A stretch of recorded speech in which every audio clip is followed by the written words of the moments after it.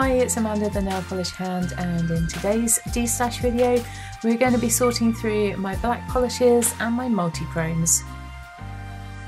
So these are the only plain black creme polishes that I have in my collection. The first one is One Coat Black by Hollow Taco. It is one coat, as the name suggests. It's a lovely black polish, and I definitely would repurchase. In fact, I will probably buy myself another bottle and keep this original one, just to keep the original set complete. And the next one I have is a Barry M. This is a matte black. It's called Espresso. And I keep this one because it's really good for stamping with. You can get a really interesting effect by stamping a black matte polish over the top of a gloss polish. I've tried using a matte top coat to stamp with. It doesn't work the same. I think they dry too fast. So I'm keeping this one for that reason. Next we have got OPI's Lady in Black. Prior to getting the Hollow Taco, this was my favourite black polish. It's still nice, it just needs 2 coats to become opaque. I will keep this one and use it up. Then we have Chanel's Black Satin. I'm about halfway through this one, I think. It's a good polish and it actually stamps if you want a more subtle effect than a true black stamping polish. So I'm going to be keeping this one. You can see there, that's the fill line on it. And then finally we've got this Cuccio. This one is called 2 AM in Hollywood, and I'm keeping this one too because this one is actually quite good for water marbling. The others are all a little bit too thick. This one works well and spreads nicely. Not that I do that very often, but it's nice to have it for if I do want to. So those are all the black creme polishes that I have, and I will be keeping them all. Next we've got my black holographic polishes. The first one is by Starily.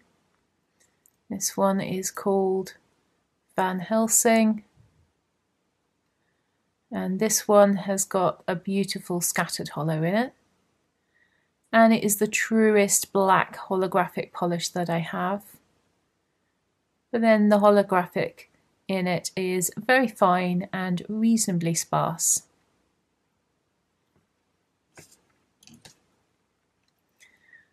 And that's what this one looks like on the swatch wheel. You can just about see the holographic in it there. It's quite subtle, but I'm definitely keeping this one. Next we have an old Colours by Leroux. This one is called Brother from Another Mother. And this one is more of a linear holographic. And the minute you put more holographic pigment into black, they start to look a little bit grey. This is the truest black linear hollow that I have. And this is what that one looks like on the swatch wheel. You can see how much lighter it appears compared to the Starily below. The next one we have is this Ada's Nails, and this one I'm not going to show you the name of because of one of the words in it, but you can see that this one has got a little bit of a dark blue violet colour to it. Don't know what it looks like when you try and look at the base colour. Yeah, and the base colour does look black, but you can see on the wand there, the hollow in this one does make it look kind of a little bit dark blue, which isn't really what I'm after. So I'm going to let this one go. I forgot to show you what it looks like on the swatch wheel. It is pretty. It's just not what I want from a black hollow, and I've got blue holographics that I prefer. Finally, in this little category we've got Colour Club in the colour Beyond, and this one has got a lot more holographic pigment in it, more of a linear holographic flare, and as a result this one appears almost grey. So I did keep it before because I thought I might use it for stamping, but I haven't. This is what it looks like on the swatch wheel. It's pretty, but I have other grey holographic polishes that I prefer, so this one is going to be destashed. Next we've got 3 glitter holographic blacks. The first one here is the darkest black of them all. This one is Hollow Taco's Black Hollow Wish. It's very pretty, fairly easy to work with, despite it being a glitter full coverage polish. So I'm going to be keeping that one. And the next one is a little bit of a classic, this one. And this one is Fun Lacquer's Black Hollow Witch. And this one was a collaboration polish with Simply Nailogical. And although I probably won't ever wear this one again, it was also the first nail polish that I had on my Instagram account. So I'm going to keep this one for sentimental reasons, as well as it being an iconic polish. So that one's staying. And I have done a full comparison of these 3 polishes on my channel in my Dupe Detective series. But here's how Black Hollow Wish and Black Hollow Witch appear next to each other. And finally I have this little mini by For Your Nails Only, and it's called Abyss. It's quite similar to Black Hollow Witch, but the glitters are slightly smaller and it builds up a little bit more easily. This is so tiny, I should probably keep this, and at some point this will end up in my project polish. And here's how it appears compared to Black Hollow Witch by Fun Lacquer. So keeping all 3 of those. The next 4 are all random finish blacks.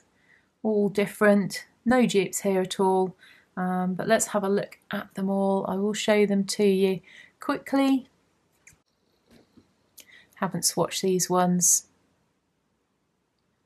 We've got Sally Hansen's Black Tie. I wanted this so badly, I can't even remember why now. I had to import 4 bottles of it in order to get one. I've given away the rest. This is the only one that I have left. I will swatch this one in a minute actually and make sure that I want to keep it, but I remember really loving it at the time and thinking it was something really, really unusual. So we'll come back to that one in a bit. Next we've got Hollow Taco's Bat Bitch, and this one is from the Sophia Hollow Taco collaboration. Unusual polish, this, with a very, very fine shimmer in it. Almost looks black till you catch it in the right light.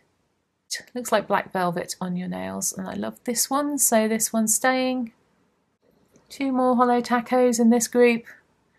This next one comes from the 3rd anniversary collection, and this one is Blacklisted.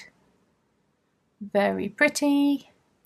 I have already done a Dupe Detective with this and got rid of an OPI that was similar, so this one will be staying, also part of a box set, as was the last one. And a more recent one, this one is called Waste of Space, and this is just really unusual black polish filled with shimmer and different coloured glitters. I think there's holographic in there as well. I don't know, this is just so pretty. Haven't worn it yet, must wear it soon. Staying in my collection. The next 3 polishes are all black to red multichromes. Really liked this effect, but I haven't worn it very much, I have to admit. And this first one here is by Prism Polish and it is called Magma. And this was, I think, one of the earliest ones that was released, at least by indies. I think maybe KB Shimmer and ILMP were first. This one's really pretty, although I don't wear them often. I do like the finish. There's what it looks like on the swatch wheel. Next one I have is by For Your Nails Only. I haven't worn this one yet. This one's called Roulette, and this one's got a slightly brighter finish to it than the other one. So these two are clearly not dupes, even though they are similar. I'll show you a close-up of what the swatch wheel looks like in a little bit. The last one I have is by Baroness X. This one's called A Fire Agate and it was from January 21 Polish Pickup. And this one's very similar in colour to the Prism Polish, but it's got those little flakes in it as well. So comparing those two in the bottle, you can see that they do look fairly similar.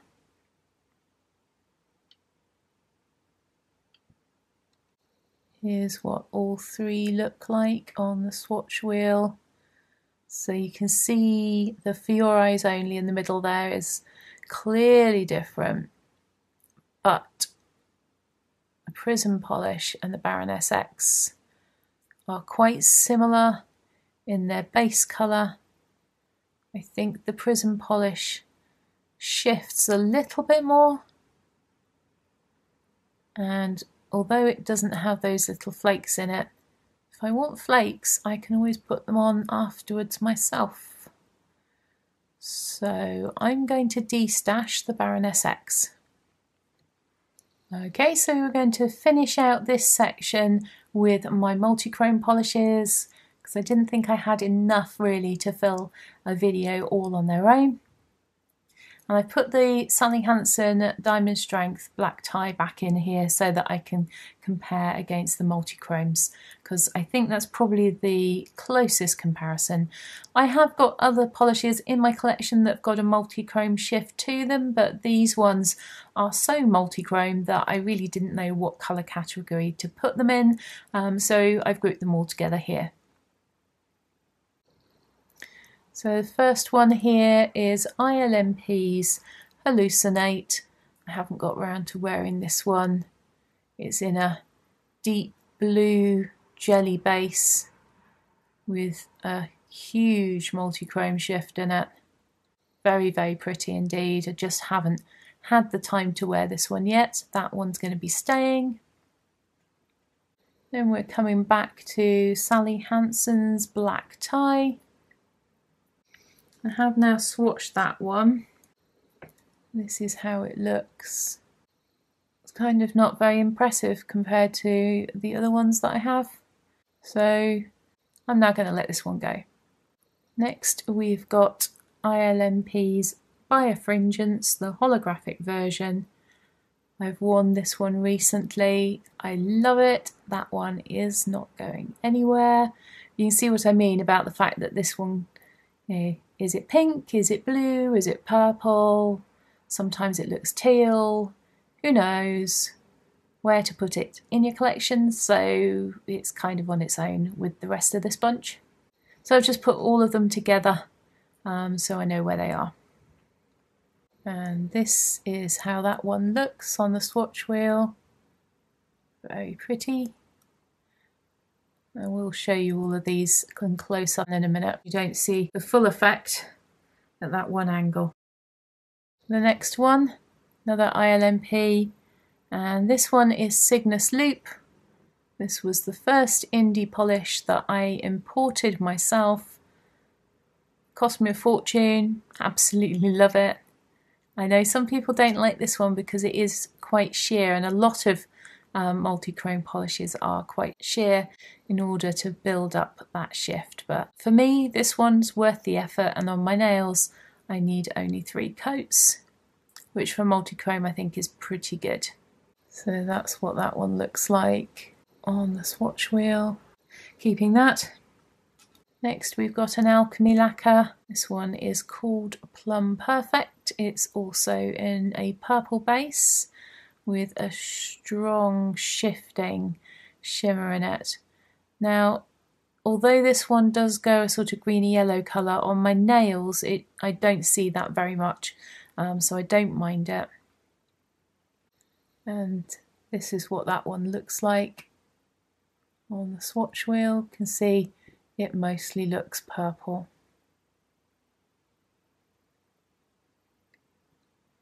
Keeping that one. And the last one that I've swatched for you is this Phoenix polish, because it's another one in what looks like a purple base. It's called Paradise Island, and this one's probably got the strongest shift of all of my multi-chromes. I was really shocked when I wore this one how strong and easy to see that shift is on the nail. I picked this one up in Rewind for polish pickup in July 2022 because I kicked myself for not picking it up the first time. And that's what it looks like on the swatch wheel. And there's a close-up of all of these.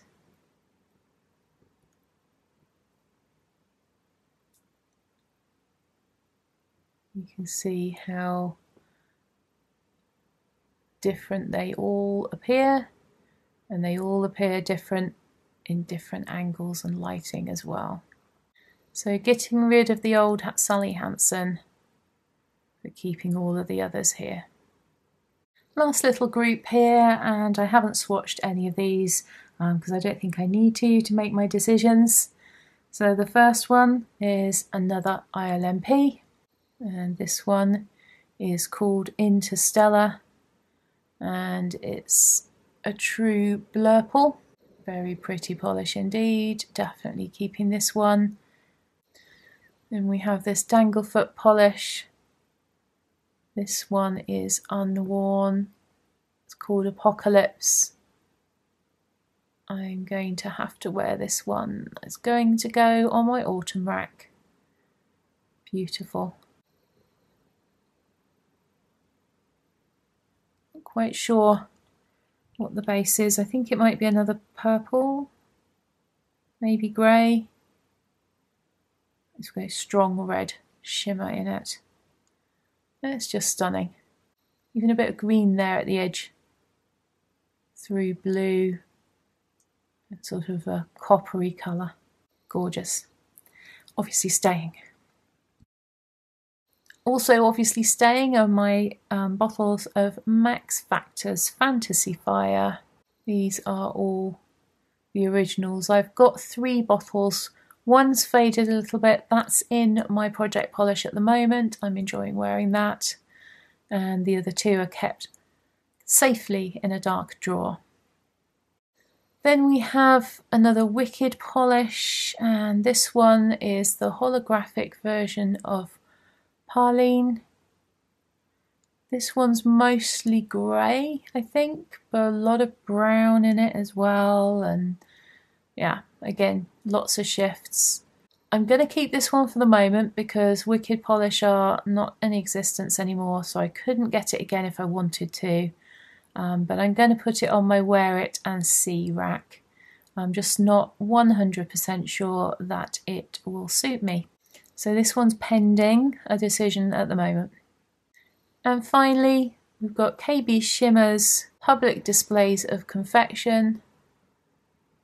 And I was wearing this polish in the earlier destash videos. Lots of people asked what it was, but because this one does go green gold, and I can see green gold on my fingernails when I look at my nails, this one's going to be destash. It's a lovely polish, it's just not for me. So we've got 5 polishes leaving my collection on this occasion. and one polish that is in my pending pile for wearing and deciding on later. Thanks for watching, and if you've enjoyed this video, please do give me a like and a subscribe, and I will see you in my next one. Bye!